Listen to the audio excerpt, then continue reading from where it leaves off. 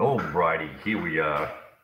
Haven't done a online recording in a long time, so I think we've got ourselves all squared away. Hopefully, you can see the screen just fine.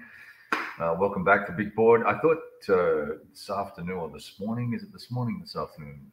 Late morning, I take a quick look at issue number 26 from War Diary, and just been sent a complimentary copy, digital copy, and I wanted to run through it. I had a look over the last couple of days at some of the articles in it. I'm not going to go through every single article, but I will offer some thoughts and comments on some of the articles, and we'll kind of run through things from there. Once again, I will say first of all, just I just love the cover art for each particular issue that comes out. There's a lot of thoughtfulness that goes into these, and also incredibly dramatic too. Look at those two battleships there. Now, someone's probably going to tell me they're not battleships, but look at those two naval entities. Okay, all right. So, Roy does a nice introduction here. It tells you what's going on in the magazine this month or this quarter, as the case may be. And caught my attention here was that there's also out as our new game, Corvette Command, the Battle for the Atlantic 4142. There's designer notes, I think, on page 55. Now, I had not heard about this being printed or developed at all. As you probably know, I'm not super into the solo gameplay, solo-specific mechanics. This one actually looks particularly interesting, and I think I'm going to see if I can't square away a copy of that once it goes to print, as the case may be. Right, so there's that. Some other bits and pieces in there, but then some ads, as always needed to keep the lights on. So we'll have a look. We're just going to go through the articles, but you can see this gives you just a quick little look at what's in the edition this time, and we'll go have a quick look at all these. And I'm trying not to labor the point too much on this. We'll just keep going. I will just give a quick plug for War Diary. $32 for a print edition and just $16 for the PDF. I've been a subscriber for a long time. I am actually due to renew my PDF subscription, so I need to do that. But in recent months, in the last two editions at least, I have received them complimentary, just because I do these overviews and whatnot. Anyway, so you now know that this is sponsored or whatever free product was received, as the case may be. So the British War at Sea, 1914, 1962, 1916.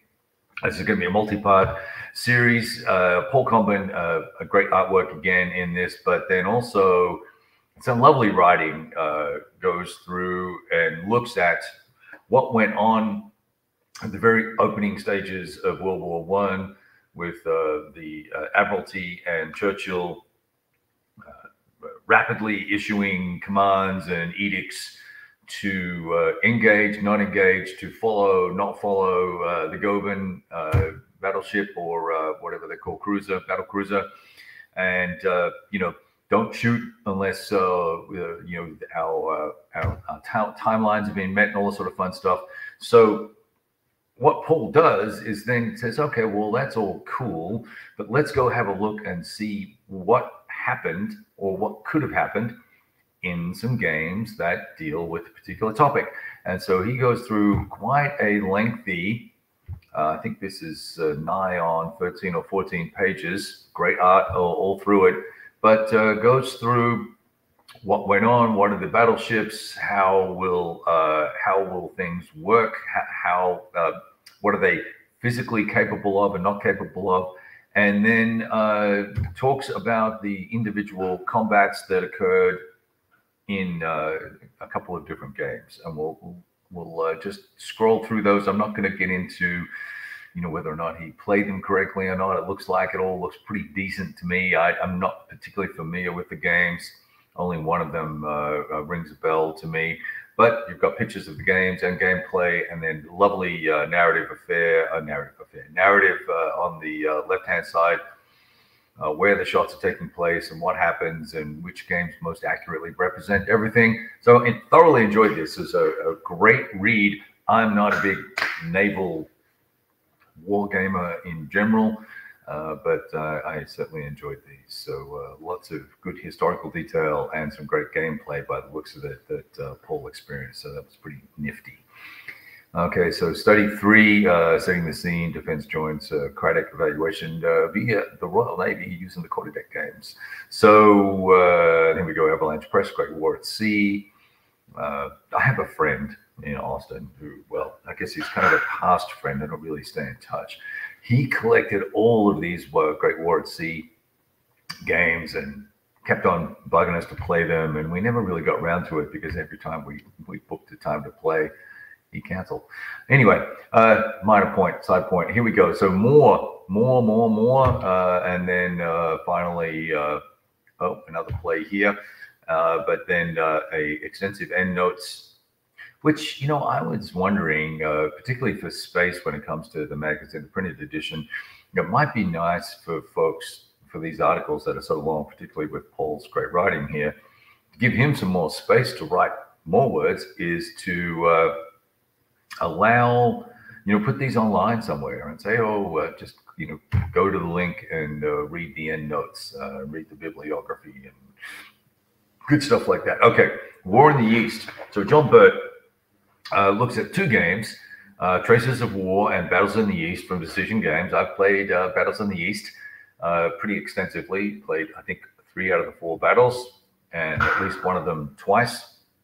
I think he does an excellent job here of providing a summary of how Battles in the East plays out, and also highlights things that are great about it and things that might lead you to think that you probably are left a little bit wanting in terms of detail and whatnot. But I think he overall covers the nuance and the mechanics and the gameplay pretty darn accurately here, and then goes on in Traces of War, looking at the Kursk Offensive in 43, that highlights some oddities in the naming conventions for Traces of War. Clearly, very enlightened commentary, I guess, on the maps, using the Ukrainian names as opposed to the historical names. Big kudos for the rule book. No questions asked. Questionable in this, if I was going to sum this this review up without you ever reading it, if you've not played A Victory Denied, A Victory Lost, A Victory Complete, any of those from that series of former MMP games, you don't know anything about this system. But if you have played, you'll be very comfortable with what's going on here. And as with most of those games, they're all chit pull. There's always a little hook in the game that sort of ties everything around, not an axle, but ties everything around a specific metric that needs to be met inside the game, right? And in this particular instance, it's crossing points at rivers that need to be controlled or managed that will start to influence the amount of reinforcements the Germans get, will change the way in which Hitler approaches things, because there's some Hitler mandates in the rules that are tied to the crossing points, and then it also impacts the Soviets as well. So I think John does a really nice job of crystallizing what all that is, what it means, and how it works, and then, you know, strikes upon the fact that, hey, now what I took away here was that the victory conditions probably need some tuning or more detailed thought, because they are not broken, but don't really. He ends up with your, as always, your mileage may vary, right? But they are not crisp enough or detailed enough, I think, to give a balanced gameplay here. But that's compounded by chit pull, because, you know, if for instance, in one of the plays they had, all of the Germans' chits come out first, and then the Soviets get to go, that does give them that opportunity to create a breakthrough or a problem. And this is all really built around the retreat to the Nepa River, and how is that managed, and when is it managed, and how can you either break the game from that perspective, or not, as the case may be, and get significantly ahistorical results. But I think John covers in a very diplomatic and polite way what's good and what's bad about the game, and they enjoyed it obviously here. Lots of decision making to be allowed, but clearly a very basic move combat system. Yeah, so in here it says, we found the combat move combat decision fairly routine, and then kind of off you go from there. All right, so another ad. This is part 2 of is it Smithers? I think it is. Where is his name? Why is his name not here? Well, it must be at the end. All right, well, as I said, part 2. If you're into Bitter Woods, another great article going deep on, here it is, Hugh Smithers. Another article going deep on how to play and how to get the most out of your side in the game. Some examples and illustrations of the gameplay, and very comprehensive, long article, really digs in deep here. So certainly enjoyed this. Because I'd played Bitter Woods just once or twice, but really we just kind of, okay, it's a bulge game. But this kind of gets my juices flowing to want to perhaps revisit Bitter Woods, which would mean repurchasing it, because I'm certainly not going to try playing Time for Trumpets just now. All right, so here's his article, very nicely done. Isn't this guy just in every single magazine? All right, ads. Oh, so Konzi's house rules. So if you don't know Claire is ex-military. Officer level chap. I apologize, Claire, for not knowing what your rank is or was. Takes games and thinks about them purely from a what is the right word? A military perspective and a doctrine-based perspective on what he believes how the game should function. And sometimes he changes the games just a little bit. Sometimes he just creates play aids. Sometimes he changes the game massively, and it actually becomes a different game. But Claire has his own unique approach, and in this particular instance, I believe that he is clean. What I would say is he is cleaning up the Banish All Their Fears module for the Bayonet and Musket series, the first volume. And as to be expected with first volumes, they're always a little bit rough around the edges. And this is probably no exception. So he's done quite a fair bit of updating there, and you will probably want to have a look at that if you are into that system and finding it to be problematic. Now, what is this ad? Historic Wings, a new generation of deeply... Oh, wargame books in boxed form. Well, oh, okay. So this must be some of those solitaire style games, perhaps. I don't know. Never seen these before. No idea what they're about. Solitaire air war game. Do I get to fly a Spitfire or a Hurricane? That'd be cool. Interesting. Never seen them. Who makes these? Well, I guess we'll dig into that, and I'll update you guys later. Oh, and I really enjoyed Ray's article here on A Glorious Chance. So, Gina had done I watched the development of this from afar. Massive lot of work and research and thought and playtesting and patience waiting to get this game published. So congratulations to Gina for getting this done, and the review is glowing and extremely positive. Not a big 1812 war game guy. I haven't really dug into it terribly much, but this looks like it's an absolute winner. So if you're into 1812, you probably should take a look. Now here, once again, another game that I had heard nothing about, don't know anything about it, not even sure that I want to know anything about it, but Captain William Fetterman looks like he rode himself into trouble. But there we go. anything about that game. Those cameras look a little questionable. Interesting stuff. $50. All right. Well, maybe they'll have a sale. Corvette Command designer notes. I had a quick read of these designer notes. It got me by Alan Eagle here. Got me pretty excited about wanting to try this game out. I would thoroughly. Here's a picture. Let me see if I can zoom in on that for you. It's kind of a picture of the components here. Hopefully this resolution works out. I'm restricted with the resolution I can use when I'm recording because of I'm too cheap to pay for the software. Looks pretty and looks interesting. So based on what I've read. So I think that could be a potential purchase for me in the future. We will see.